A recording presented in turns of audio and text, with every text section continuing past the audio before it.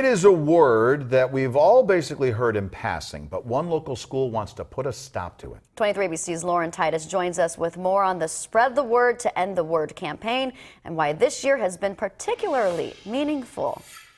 Good morning, Mike and Aaron. About 15% of the world's population is physically or mentally disabled. But at Fruitvale Junior High, they've got a culture of respect that ignores it all.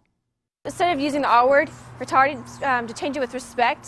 Around Fruitvale Junior High, you'll find backpacks, the typical classroom setup, and these posters with hundreds of tiny signatures on them. It's a great thing seeing my friends taking a step toward being more respectful and just trying to say positive words instead of using the R word. It's all part of their Spread the Word to End the Word campaign, which empowers students to eliminate the word retarded from their vocabulary, a battle Dawn Bransby and her special needs sister confront on a daily basis. It's like a slang word to me, and it really puts me down. And I try to correct people hey, you shouldn't say that, it's hurtful. The school joined this national campaign 3 years ago.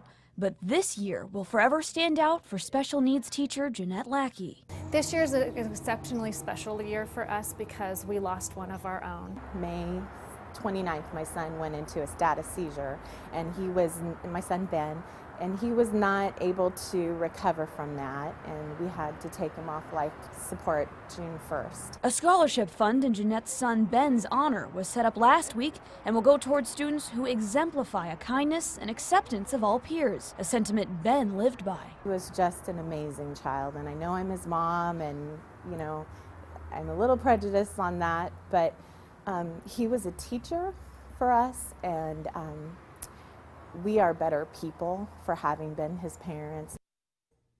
If you'd like to donate to the Benjamin Lackey Scholarship Fund, you can call Fruitvale School District at 661-589-3830. Back to you.